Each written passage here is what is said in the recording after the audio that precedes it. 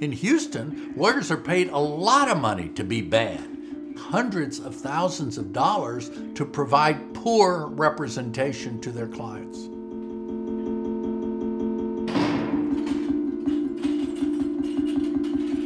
I've been in jail for 350 days. 2 years and 2 months. 1 year and 8 months.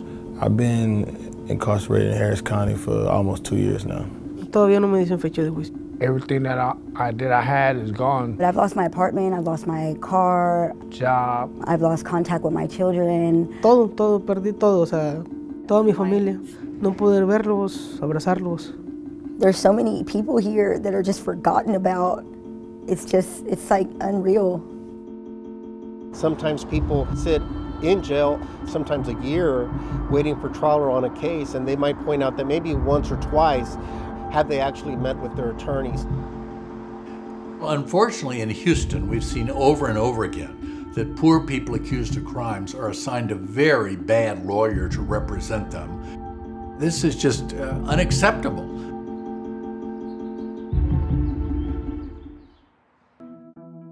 The most fundamental right that a person accused of a crime has is the right to a lawyer who will zealously represent that person. There won't be an investigation without the lawyer. There won't be legal issues raised without the lawyer. All of your constitutional rights depend upon a lawyer knowing and raising those rights.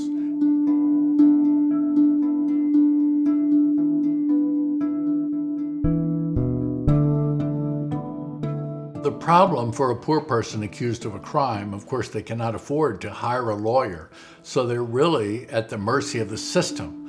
They may be assigned a fairly good lawyer who represents them well. They may be assigned a terrible lawyer. And if they're assigned a terrible lawyer, there may be nothing they can do about that.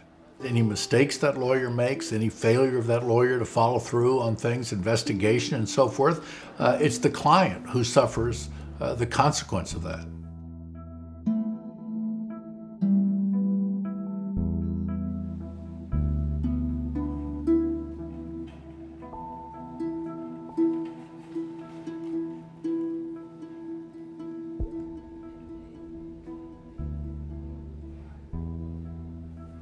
One of the things that lawyers do is represent a high volume of cases in order to make a lot of money, and in order to do that, they spend as little time on each case as possible.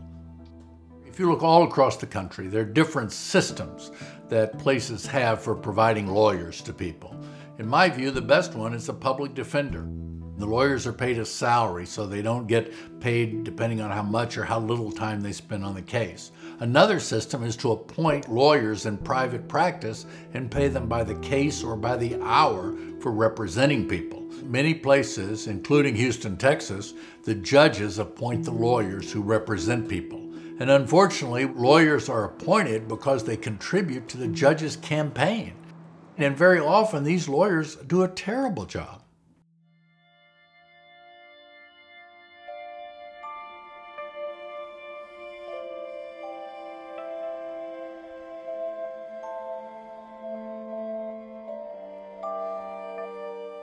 More cases essentially equals more money. Lawyers, we have a certain status we need to maintain, certain cars we have to drive, certain neighborhoods we have to live in. Most lawyers come out of law school these days anywhere between $150,000 to well over $200,000 in debt. And so all of that puts a lot of pressure, a lot of financial pressure on a lawyer. My active caseload is roughly 130 clients, most of those being misdemeanors. I know other lawyers that have many, many more cases than I do. Unfortunately, some of these lawyers don't have the client's best interest at heart. A lawyer that has a huge caseload can only spend, there's so many hours in a day. No time to conduct an investigation, no time to look into the legal issues in a case. And they will just plead them out to one of the first offers simply to make as much money as possible. We call those lawyers plea mill lawyers. None of the facts have been discussed with me over my case. It's just plead guilty, if no plea guilty, just reset. The lawyer come down, he just handled the reset paper. 9 times out of 10, the court date's just gonna be reset. Resets, go to court, don't see him, reset. And there's nothing we can do about it. Sometimes you might go and your lawyer won't even show up. He's never there. You know, it's always a reason why he didn't show up, so. And he's like, all right, you don't want to take the offer? We're going to get a reset, 90 days. I just got frustrated with that, and I just said, man, I'd rather just, what's the best y'all can do, and I just signed for something. It makes me feel like they're playing a game with us. Like, it's either you're going to take the time or you're going to sit here and wait. One of the things that's most troubling is that you have a number of people who were executed without any review of their cases by the federal courts because the lawyers missed the deadline for filing.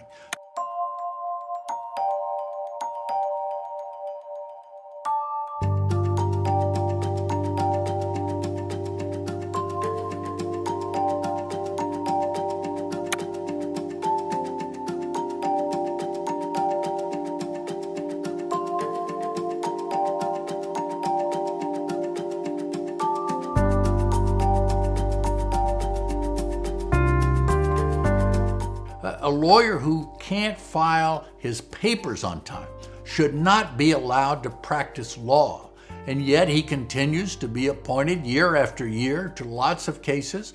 Part of it is because he's made campaign contributions to judges who in turn appoint him to cases.